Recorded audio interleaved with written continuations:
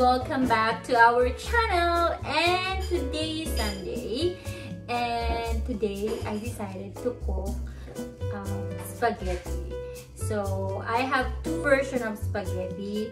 One is the Pinoy spaghetti, which everybody loves, na matamis Pinoy style, and the other one is my cheesy baked spaghetti. It's very simple, nothing special. So let's proceed. I'll show you guys first kung ano yung mga ingredients. So I have the beef, ground beef, and of course, onion and garlic. I have canned mushrooms.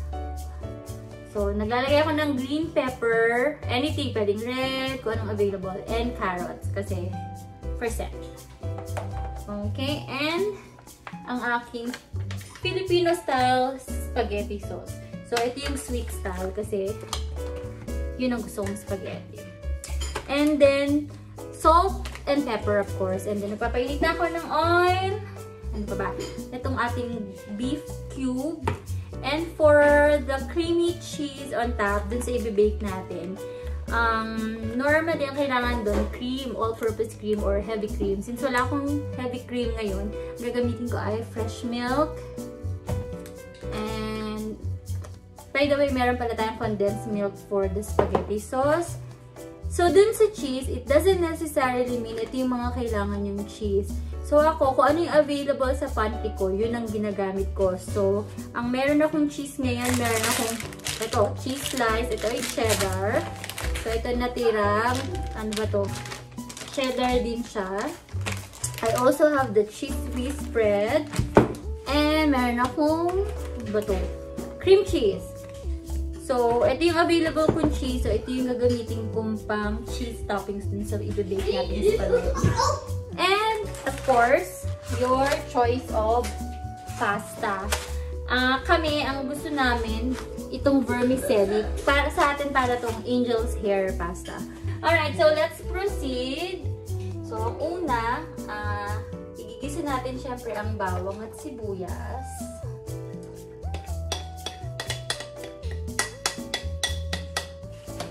Alright, so ginigisa ko na itong bawang at sibuyas.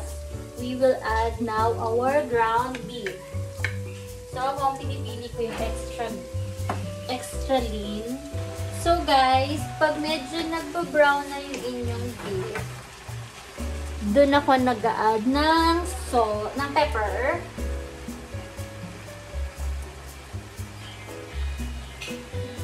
Okay, at saka ng fish sauce or patis sa atin. Okay. Lalagay ako ng patis para lang mas ma-enhance yung flavor ng inyong beef. And this is the time also na naglalagay ako ng beef cubes. At ito na nga guys, habang ginigisa pa natin ang ating beef, kumuha pala ako ng sausage. Ang tawag nila dito, winers. So, kung anong meron kayo, sinasama ko siya habang niluluto ko yung beef para medyo maprito siya ng konti. So, ako, hindi ko agad ina-add yung mga other ingredients pag hindi pa lutong-luto yung beef ko. Kasi gusto ko, lutong-luto siya. Yung parang nadadry na. Kasi pag una, makikita nyo, medyo nagtutubig siya. So, I made sure na wala na yung mga ganong tubig. At luto na talaga siya. Bago ko i-add yung ibang ingredients. Since mapula na yung ating beef, i-add ko na ang ating mushroom. Hindi naman ako madalas maglagay ng mushroom. But since meron akong nakitang mushroom sa aking pantry, dinagdagan ko na. And I will add now our carrot and green bell pepper. Kasama ko siya sa pag-isa nung meat kasi pag parang lumalabas yung tamis from vegetable pag nasosote siya. I-research ko yun. So, parang added flavor talaga siya. Kasi pag nilagay mo lang siya, tapos naluto na lang siya dun sa pulo nung sauce mo, parang hindi na-extract yung flavor from your veggies. So, ayan. So, luto na ang ating beef. So, i-add na natin ang ating sweet style spaghetti sauce. Tansya-tansya na lang. So, habang niluluto ko siya, tinitikman ko, tapos kung ano yung kulang, dadagdagan ko. Ganun lang. Tapos nag-a-add ako ng konting ganito, konting ganyan. Pag hindi ko gusto yung ganung lasa ng ingredients, tinatanggal ko siya. So, depende din yan sa inyong panlasa. So, ito, I'll just let it simmer para lang mag-combine yung lasa ng sauce dun sa meat na niluto natin. And then, mag-a-add tayo later a few more ingredients. And I will be cooking na yung ating pasta. So, ang gamit ko ay yung vermicelli. So, kayo, kung anong gusto, ano yung preferred yung noodles, pasta, yun ang gamitin nyo. And one more thing, guys, additional ingredients na nilalagay ko pala sa aking spaghetti sauce ay ang dried oregano. Napanood ko siya dun sa isang recipe na Eurasian way. Nilalagyan niya ng oregano yung spaghetti niya. Or anything, kasi mabango siya. Si Seth actually, kung gusto nyo, meron akong recipe for kids na super bilis. Tapos nilalagyan ko niyan. Pumpkin recipe siya. Gustong-gusto ni Seth. Oregano, parang meron siyang extra aroma and flavor. So, ayan. And we will add our condensed milk. So, syempre, hindi siya Spaghetting Pinoy kung hindi siya matamis. Yung iba, dati naglalagay ako ng liver spread, yeah. Naglalagay ako nun pag meron akong liver spread sa pantry. But since wala, okay lang din naman hindi mo bagay. I have to add more pepper kasi gusto ko may kick ng pepper. And of course, I add chili flakes. So, itong mga additional ingredients, depende na to kung gusto nyo. Ako kasi gusto ko, kasi Seth, medyo sanay na din siya na may konting anghang yung food niya. So, okay lang.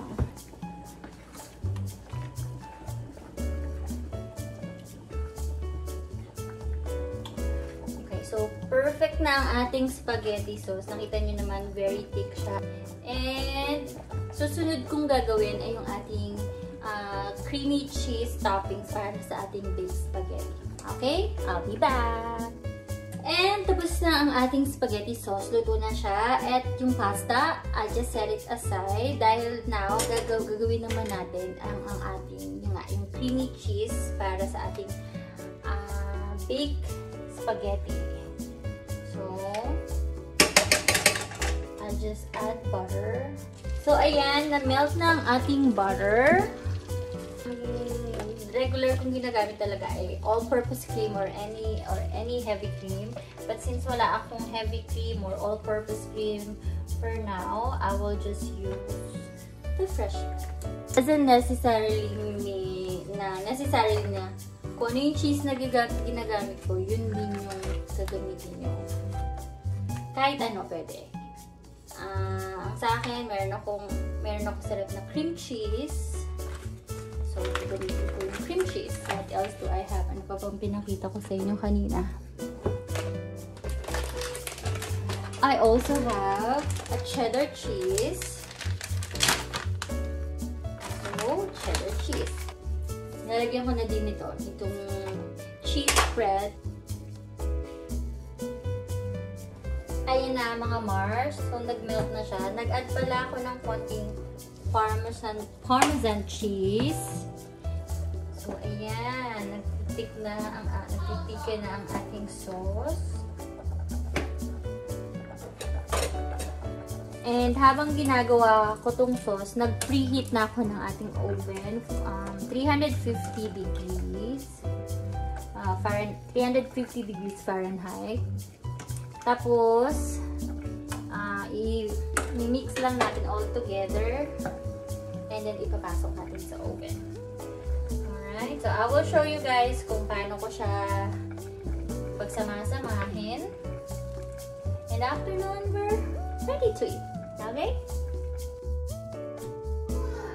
Alright. And, nagawa ko na yung ating spaghetti. So, ito siya. I-mix nyo lang yung pasta at saka yung spaghetti sauce nyo. So, ito yung ating cheese sauce. Add ko lang siya ng konting pepper. Siyempre, pepper is life. Yan. And, what I do is, I actually just pour it here. Nakikita nyo. Wait lang.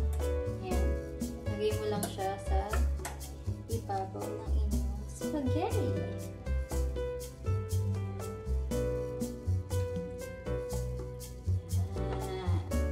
Alright, so I'll just put this in the oven for like, pero depende. Kung tinitignan ko siya, kasi gusto ko medyo tostado yung ibabaw. Okay? So, i-bake ko lang to for a couple of minutes, 350 degree Fahrenheit, and then I'll get back to you guys. Okay? And finally, guys, tapos na tayong magluto. Na-bake ko na rin yung aking baked spaghetti. So, this is ito yung first version. Ito yung ating sweet Pinoy, Spaghetting Pinoy, kung tawagin ko. Kasi nga, matamis siya. So, yung white, yun yung Parmesan cheese. And let me show you yung aking special one. And that is the baked spaghetti. So, yung dark part na yun yung gusto ko talagang ma-achieve pag nagbe-bake ako ng spaghetti. Yun yung parang burnt cheese niya. Alright, so, kakain na kami. I hope you guys like this video and I hope you guys enjoy. And always keep safe, everyone. And don't forget to like and subscribe. Okay, so titikman pala natin itong baked spaghetti ko. Kasi yung Pinoy, yung Spaghetting Pinoy, it's very common. Ito talaga yung masarap. Ito talaga yung mas gusto ko. Init.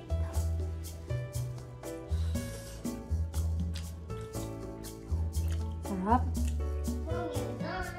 I'm done. Sarap, mga Mars. I'm good at tiles. I'm good at tiles. This is so good. I-try nyo. As in, hindi na kayo bibili sa labas. Okay? Bye!